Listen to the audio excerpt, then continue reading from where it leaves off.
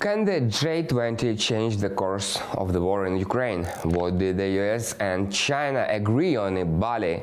What peace plan did the Ukrainian president voice at the summit? And why Minsk III agreement is not possible? Russia's missile strikes against Ukraine backfired in Indonesia as well. For the first time, political issues replaced the usual discussion about the economy. You are watching UATV, I'm Oleksiy Matsuka, and let's figure out what happened in Bali and why it's significant. This time a lot of things were at the G20 Summit. Ukraine was invited as a participant. The war changed the agenda so drastically that at some point even the program had to be adjusted along the way.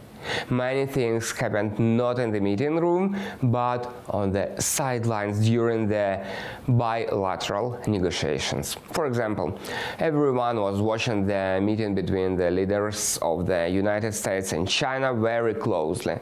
First face-to-face conversation since Biden became president. Before, the leaders only had some phone conversations. Have they agreed on something?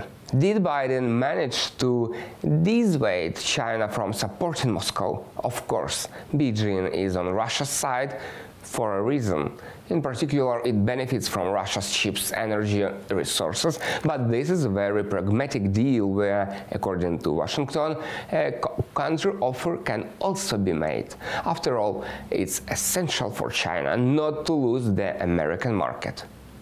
And it looks like there will be a shift. Biden confirmed that a Cold War with China is not expected. We discussed Russia's aggression against Ukraine, reaffirmed our shared belief that in the threat where the use of nuclear weapons is totally unacceptable, and I asked that Secretary Blinken travel to China to follow up on our discussions and continue keeping the lines of communication open between our two countries. I absolutely believe there is need not to be a new Cold War, and I do not think that there is imminent attempt on the part of China to invade Taiwan. Joe Biden, President of the US. The conversation took 3.5 hours instead of expected 2. That means that they had something to discuss. Of course, they will not go in lockstep, and this is evidenced by China's position, which strongly opposes Russia's exclusion from the G20. It even refused to coordinate the final resolution with the condemnation of the Kremlin. However, common ground has been found, and Xi Jinping openly stated what he said to Putin on the sidelines of Samarkand. Together with Biden, he condemned attempts to unleash a nuclear conflict. Thus, in fact, he put an to the story of nuclear blackmail, which the Kremlin tries to reveal from time to time. This time, many things did not go according to broke the traditions in Bali.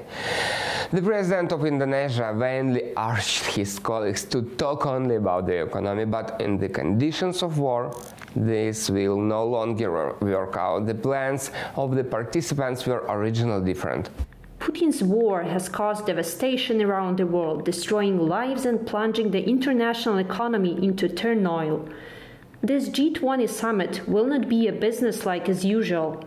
We will call out Putin's regime and lay bare under utter contempt for the kind of international cooperation and respect for sovereignty forms like the G20 represent. Rishi Sunak, Prime Minister of the UK.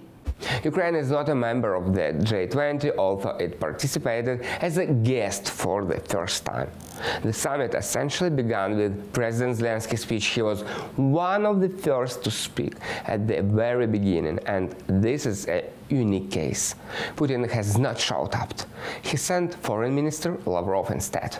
The reason is obvious: unwillingness to hear harsh criticism from the heads of the top countries in response to the aggression against Ukraine. For the first time, the day before the start of the summit, the agenda and the sequence of speakers' speeches were not made public. For the first time, the traditional family photo of the summit was ditched. Most of the G20 leaders refused to pose with a joint photo with Lavrov. Vadim Tukhan, Ukrainian diplomat. In the conditions of actual isolation, almost none of the first persons met with Lavrov, even China and Turkey delegated ministers. Even before the start of the summit, many expected that Indonesia could become a platform for peace talks between Russia and Ukraine. Allegedly, both the West and Europe are tired of the war. And the head of Indonesia was actively persuading both Zelensky and Putin to come to Bali in person. As they said later on the sidelines, he wanted to become a mediator, and as a host of the summit, he planned to bring both presidents together. It's not clear whether this was his personal initiative or part of the Moscow plan. Over the past weeks, the Kremlin has been actively pressing for negotiations. But the Kremlin is ready to speak only on its own terms. That is, without the slightest hint of returning Crimea and Donbass back under Kyiv's control. Ukraine also made it clear that negotiations were possible, but only on its terms. It means returning to the borders of 1991. When speaking at the summit, President Zelensky made it clear Ukraine will not sign any Minsk III peace agreements, whoever insisted on it. Apparently, one cannot trust Russia's word, and there will be no Minsk III, which Russia would violate immediately after signing. If there is no concrete actions to restore peace, it means that Russia simply wants to deceive all of you, deceive the world and freeze the war just when its defeats have become particularly notable. Volodymyr Zelensky, President of Ukraine.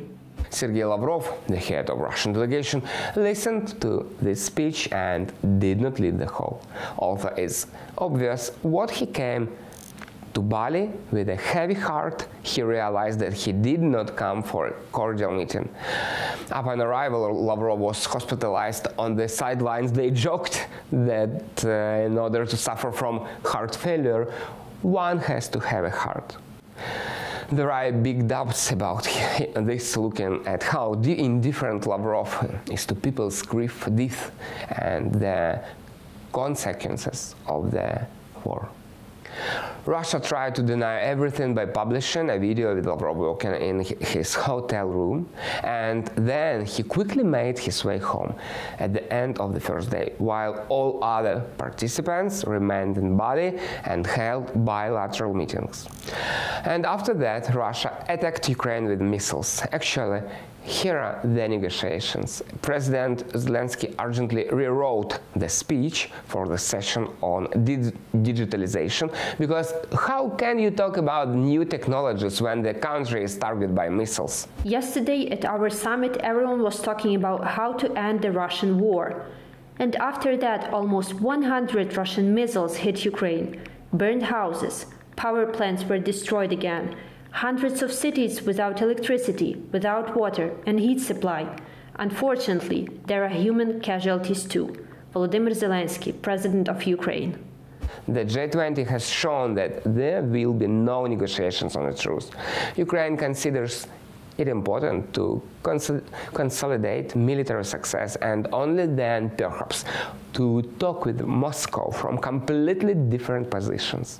But the West, as US President Biden thought, will not put pressure on Kyiv. United States are going to continue to provide the capability for the Ukrainian people to defend themselves. We're not going to engage in any negotiation. There is nothing about Ukraine without Ukraine. This is a decision Ukraine has to make. Joe Biden, President of the US. If the G7 is a team of like-minded members with a rather predictable position, some G20 countries either sympathize with the Kremlin or don't want to quarrel with Moscow for some pragmatic reasons. German Chancellor Olaf Scholz admitted that some countries refused to condemn Russia's actions, for example China or India, which is trying to maintain neutrality. But it's not all that simple. According to the Financial Times, the representative of Delhi insisted on softening of the wording in the final statements. As a result, the war in Ukraine was never called Russian. But most of the G20 countries have already condemned military actions in Ukraine. So what are the key outcomes for Ukraine? This is a geopolitical breakthrough. President Zelensky spoke at the G20 in many respects. He set the tone for the entire summit. At the very beginning of the first session, Zelensky spoke about Russia's aggression and its consequences. Then Lavrov tried to refute this and reapproach the West for fueling a new world war. All the politicians were forced to talk about this, about Ukraine, about military operation, about the actions of Russia, which says one thing and does another. Secondly, G20 has become a platform where you can personally address all world leaders, not a telephone conversation, not by sending messages through the press, but directly, and Ukraine used this opportunity. Well, the warming between the US and China is another result of the meeting. Judging by the rhetoric of the presidents, both Biden and Xi, they managed to find some arguments and common ground. This means that Beijing will not turn its back on Moscow, but it will be much more restrained and more cautious in supporting this war. And at least politicians from all over the world should have gathered in Bali for this. Well, a large-scale missile attack which happened just at the time of the summit became a serious reason for discussion on the sidelines of the G20. It indicated that in order to stop the aggression, no words or calls for peace are needed. Ukraine needs modern Western air defense systems, artillery supplies, combat and reconnaissance drones, and a stable supply of ammunition. What will happen next? What kind of weapons will Ukraine receive after the Ramstein meeting? We will talk about in the next videos. Please subscribe to our channel and stay tuned. Thank you for watching. See you in the next episode.